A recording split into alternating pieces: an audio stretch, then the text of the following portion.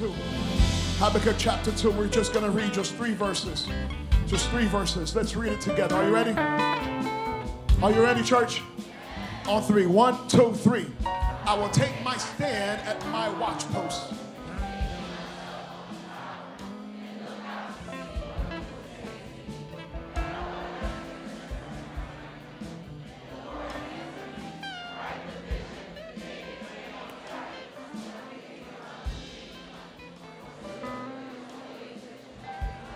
It hastens to the end.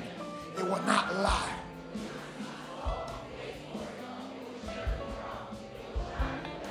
Before you sit down, tell the person next to you, God's appointed time.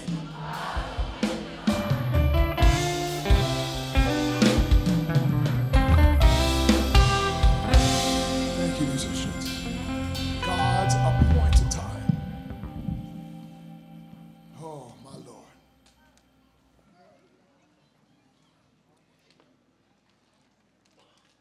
We serve a God that's not bound by time. He sits outside of time. Therefore, he's not constrained by 24 hours. This is why God says one day is like 1,000 years to him. And 1,000 years is like a day to him because he's not constrained by time. There's not a box of time that you could put God in.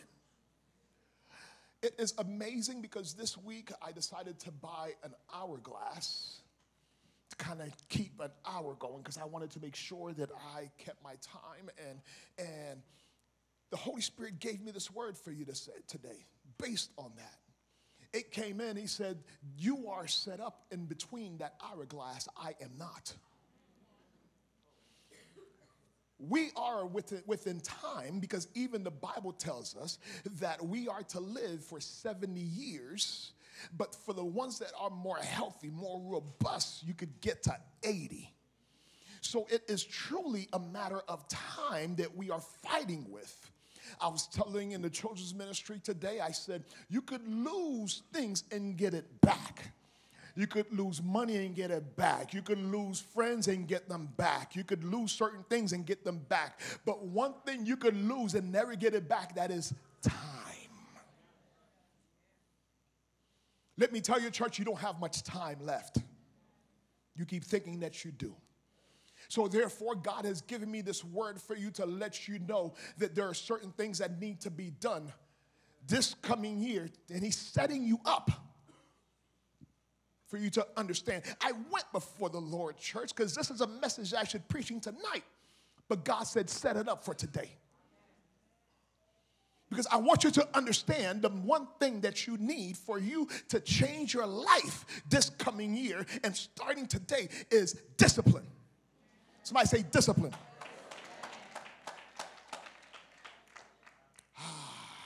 I don't know how many cookies I had to turn down. Discipline. I honestly, Maestro, I love this Disaronno. I do. It's this Italian liquor. Everybody knows that. Yes. I would take a glass, Pastor Mark, every night so he could calm me down for me to go to sleep. But once I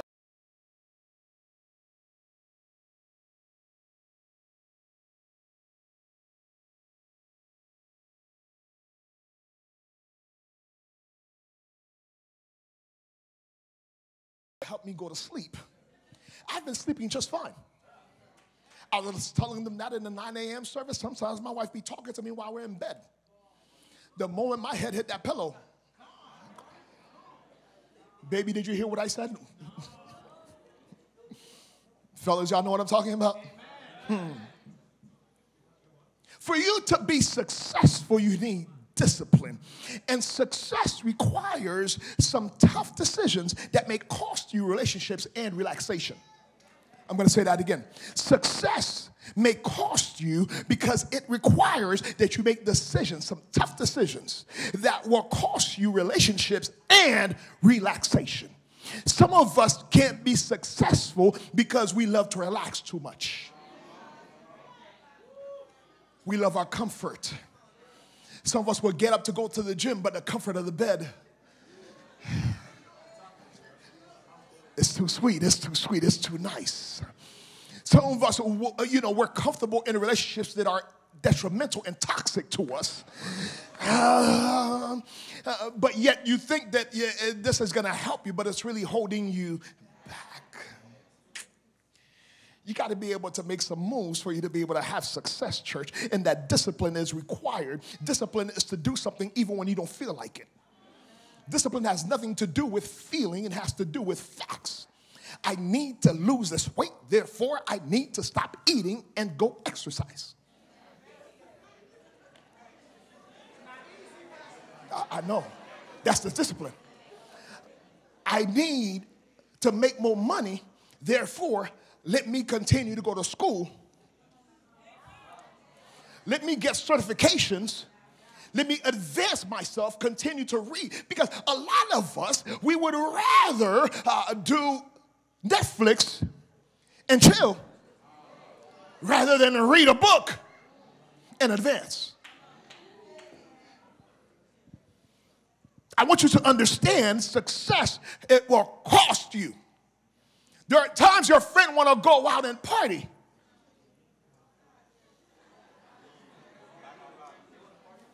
You got to get up at 5 in the morning. I ain't got time for that. Can I be honest with you? They did a survey with people that are most wealthy and successful. They said by 10 a.m. they've done everything that they needed to do while you're still snoring.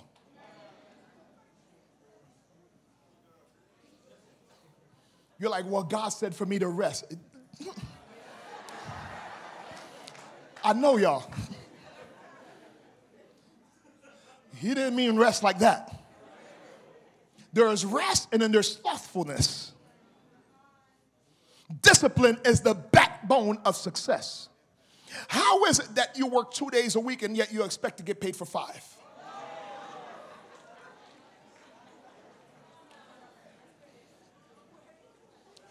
I want you to read the scripture. If you look at the scripture in Habakkuk chapter 2, this is a chapter we don't read very often. But Habakkuk, he said, I went up on my post. He said, I will take my stand. I want you to stop spiritualizing the things that you just need to do.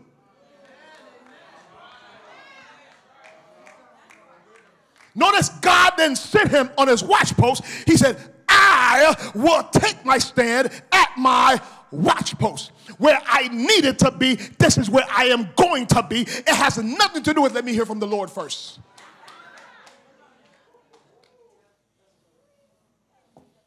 Can I talk to you, church? When people ask you to do stuff in ministry, well, let me go before the Lord. I will take my stand at my watch post. It didn't say I will go before the Lord before I do it. God has gifted you. Do it. Oh, I'm messing y'all up. They tell you to go pray for somebody. Well, I don't know. I need to hear from the Lord first before I pray for them. Really? You're called to pray without cease. You have to get on your post and stop. We give spiritual excuses for physical laziness. We're physically lazy and we're like, well, the Lord, stop. Can we stop spiritualizing everything on God? It's either God or the devil. Can we stop? Please. Please. You don't like the fella, just say, my man, I don't like you.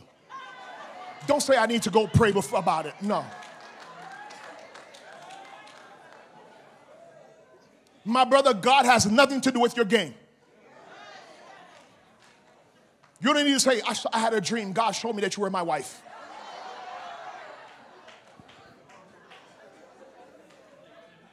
Says, I will take my stand at my watch post. I will go and do this, what needs to be done. God, there are times he comes to you when there's something, but you need to be able to have discipline to pray daily. You need to have a time that you get up, you're like, Lord, this is my time with you. I am going to seek you. But some of us have no discipline. One day you pray, the next day you're doing nothing. You wake up, the first thing you do is go on social media. Yeah, you got to see what Instagram is talking about. What's the new Twitter name? X. X and TikTok. My goodness. They're beginning to sound like some alphabet communities. But anyway, TikTok, X.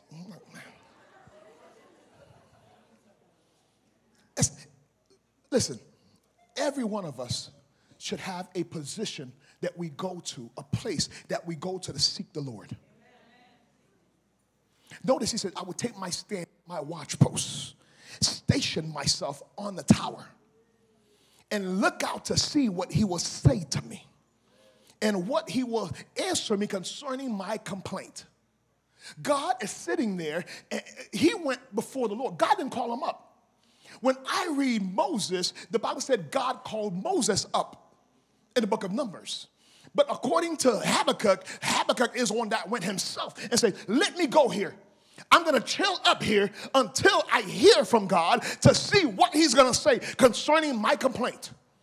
I've been talking to him about this problem and I haven't got an answer. Let me change my position. And this is what God is asking some of us to do today. Stop doing the same thing that you've been doing. Because he decided, you know what? Yeah, I've been talking to everybody down low. Let me go up high. Did you catch that? A watch post is not set low. It's set high. So he gets up there. But what you have to understand, once you get up there, not everybody could go up there.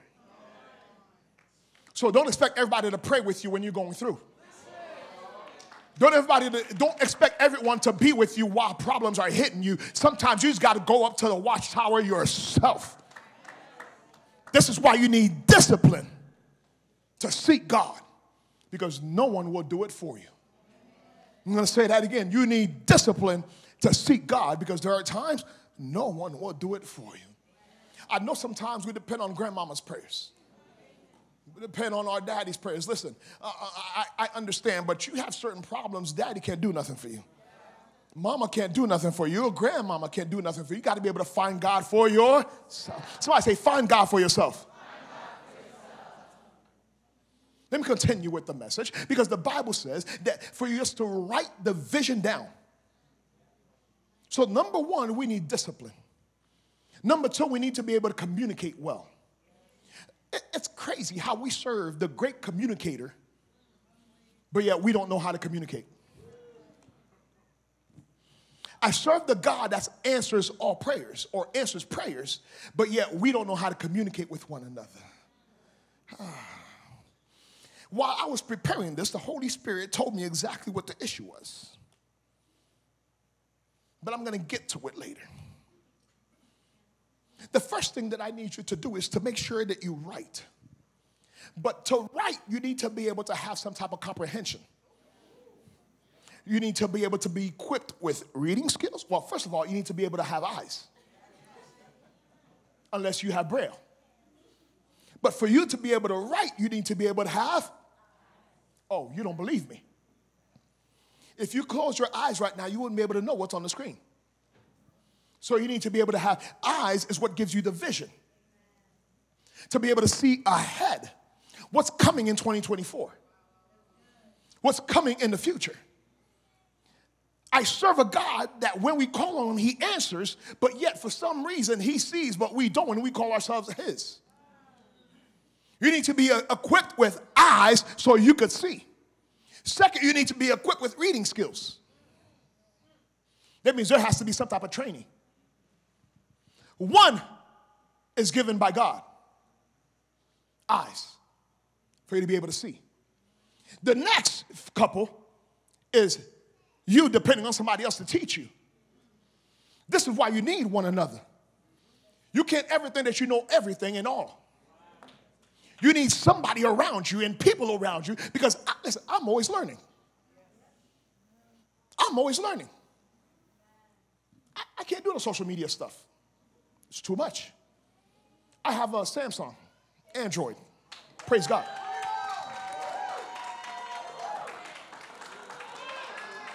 It's okay. It's okay. I mix it well. I got an iPad. But the thing is, while I have a Samsung, you give me an Android, I'm like, okay, what do I do with this? This is foreign to me because I don't know everything. You always need to learn. Somebody else has to teach you.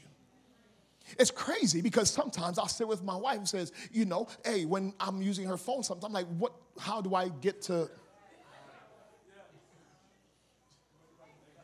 I don't see a back button. I have it here. There's a back button on my phone. All I see is a little circle in the center. Everything disappears. But you need to be able to have eyes to see. You need to be able to have reading skills. But not only reading skills, you need to be able to have writing skills. Last. So 1, God's given.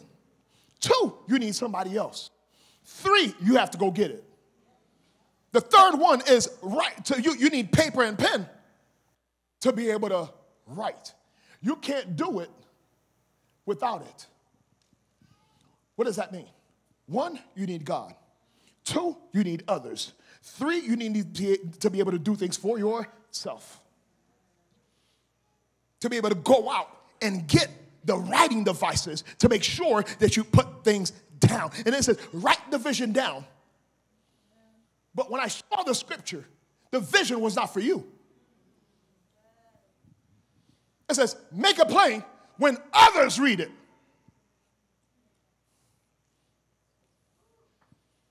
Because God has put something in you for others, for your children, the generation coming afterwards, for other people that you have under your ministry, under your leadership. God has blessed you where he is telling you, listen, I have this for you. You need to write it down and make it plain.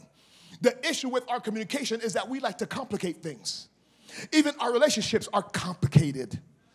When God is telling you, no, keep it plain, make it plain. Could you imagine if I came up here and I asked Sister Rachel, I'm like, well, you know, our relationship, it's complicated. How would you look at me? We're in a situationship. Yes. Me and my wife are in an antenna. Like, what in the world is going on in this? Oh, my God. We complicate everything, church. Somebody say, keep it simple. Write the vision down, make it plain, meaning keep it simple. What is it that God has told you? This is what God has told me. Keep it simple. You don't need to find 50 verses to connect to it just so you can sound deep. Keep it simple. Say it again. Keep it simple. Let me help you here, because some of the issues right now that we have in our relationships is the fact that you guys don't know how to communicate. Correct communication is listening, direct speech with love, without assumptions. I gave y'all something heavy right there. My shows, if y'all listen to me right now, you'll go far. Correct communication is listening and giving direct speech with love, without any assumptions. That's clear communication. The issue is, we don't know how to communicate. For me to tell Pastor Bernardo I like his shirt. Pastor Bernardo, you know, I saw that you were in the gym. You know, things were okay right now, but yet, the thing is, just let him know. Man, you know what? I like that shirt. It's that simple. We go around the rosy just to say one thing. Sometimes we're afraid because we don't know how the person will receive it. And then there's some assumptions there, because anytime you assume, when you break it down, I do this in every counseling. Everybody knows it. Anytime you assume, what do? You make an ASS out of you and me. Y'all get it tomorrow. I want you to understand, direct communication comes without assumption. When you're communicating with somebody, you can't think that they have your worst interest at mind. But yeah, that's the problem that we have now. When we communicate, you think the person isn't for you. Oh, they're against me. I don't need to hear what they're saying. You already shut down before a word came out their mouths. Talk to me, church. Talk to me, church.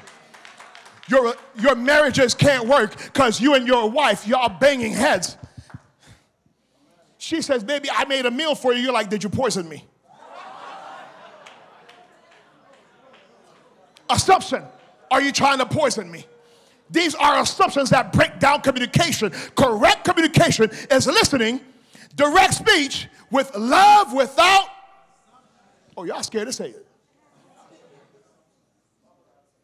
Without assumptions.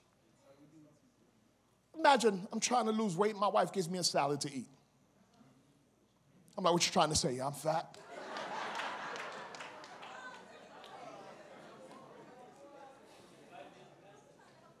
She's trying to help me for me to get to where I want to be. But for us, we're not listening well, and we come with that assumption thinking the worst of the situation.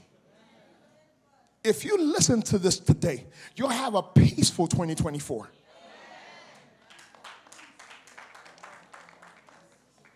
Because most of your relationship issues have been, I'm not just talking about marriage, I'm talking about just any relationship, friendships, any type of relationships, even co-workership, your colleagues. Yes, when you assume,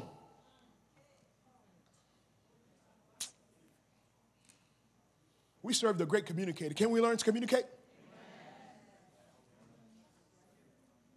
The vision that God has given you, the Holy Spirit said to me, the time is now that it will come to pass. I've been praying for you, church, and God has said the vision that he has given you, the set time is about to come to pass.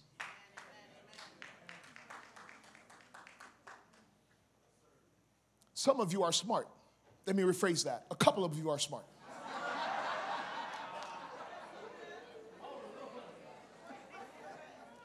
The reason I say that is if God has just told you the vision that he has given you, it's about to come to pass, then you should have stopped right there and begin to give God praise and say, Lord, thank you so much. I'm going to say it a third time just to see if you're smart. The vision that God has given you has a set time to come to pass by God.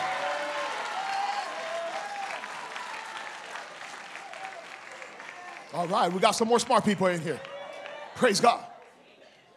What I love about that passage that caught my attention is according to Habakkuk chapter 2, it didn't say that the vision would die. It didn't say, it's crazy. Let me read it for you. In verse 3, it says, for still the vision awaits its appointed time. It hastens to the end. It will not lie. To me, it should have said, it will not die. But it said, it will not lie. I looked at the different versions, languages, make sure that I understood it correctly. It didn't mean lie as a dormant. It meant lie as if you're telling a lie. So it's the vision at times, because it hasn't come to pass, you keep thinking that, oh man, God didn't tell me the truth. God is a man that he's not a man that he should lie. Every word that comes out of his mouth, the Bible says it will do exactly what he says that he will do. So the vision is not a lie. The vision did not lie, and God will do what he said that he will do. You have waited long enough, and God said, now is the time. Now is the time. The vision that he has given you, the vision for you to finish school, now is the time.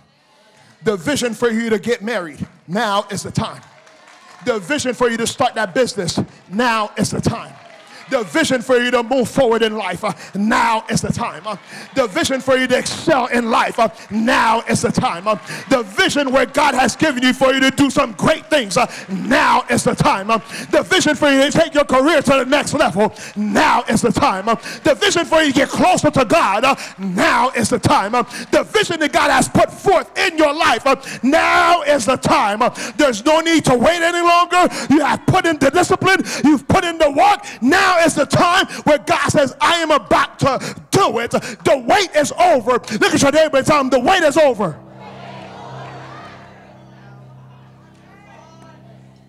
You have waited, but God said, now is the time. I don't know who it is that God is speaking to today, but find a neighbor and tell them, now is my time. Now is my time. No, they don't believe you. They don't believe you. They don't believe you. They don't believe you. You gotta find another neighbor that's got more faith. Let them know, listen, now it's my time, it's my time, it's my time, it's my time, it's my time. The vision that God has given me, now it's my time, it's my time, it's my time. God is about to do it. God is about to do it. I'm gonna say it, God is about to.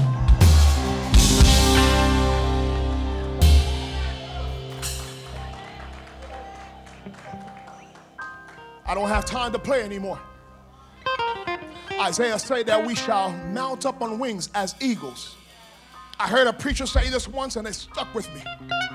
I've never seen an eagle hang out with chickens.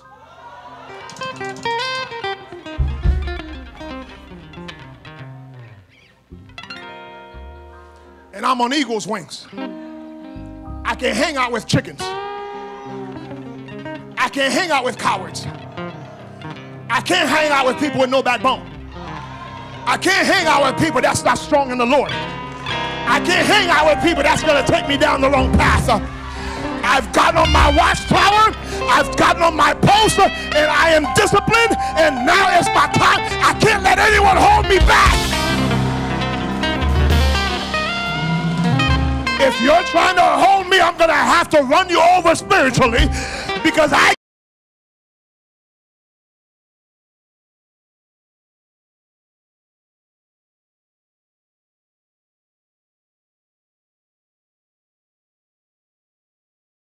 gonna do. And now it's it. You ain't got time to play anymore. The time to keep watching TV is over. I'm messing with y'all, messing with y'all. Boy, y'all been watching Facebook, y'all been watching videos, y'all been watching YouTube, y'all been on Netflix too long, and it's time you pick up a book and start doing some great things. Some of y'all have some books inside of you. The reason you have not put it together is because you have not picked up the pen and paper, the last step that you need to do.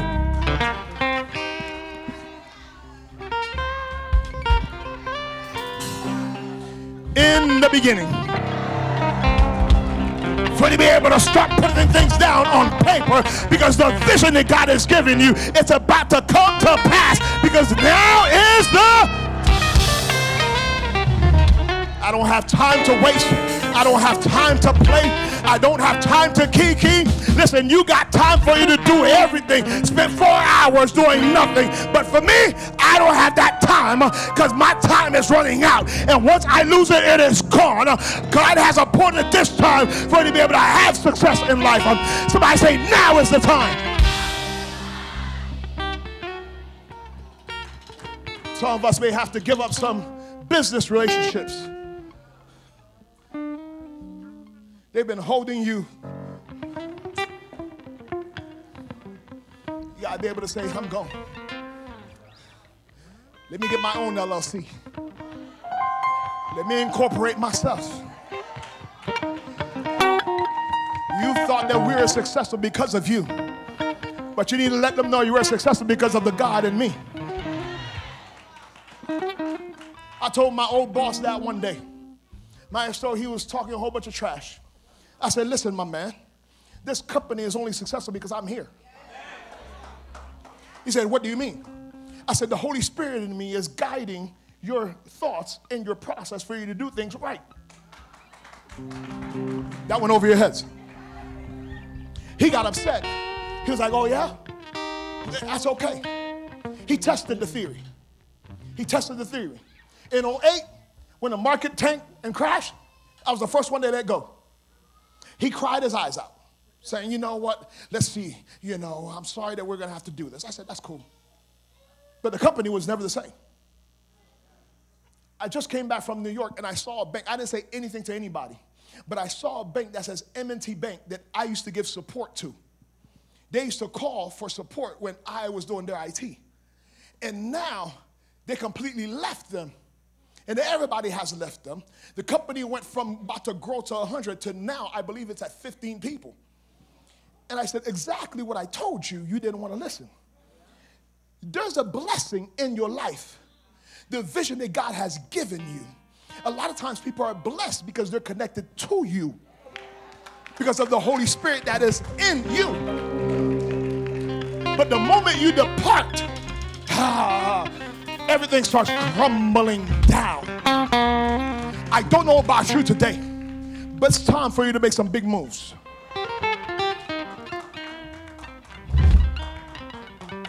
I'm glad somebody called it. It's time for you to make some big moves. I'm going to say the third time so it can get in your spirit. It's time for you to make some big moves. The time is now. The time is now. I don't know what 2024 is going to bring, but the time is now. You can't hang out with chickens anymore. It's time for you to soar like an eagle. It's time for you to get on eagle's wings. I'm going to say it again. It's time for you to get on eagle's wings. I've never seen the Bible talk about chicken like anything except to eat.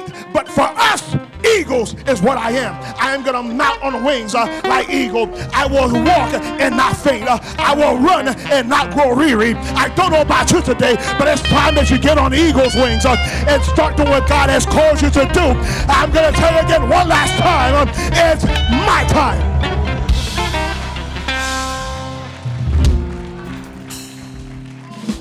I don't have time to play. I don't have time to kiki with you. My time is now. My time is now. If your time is now. Ushers, do we have any papers left?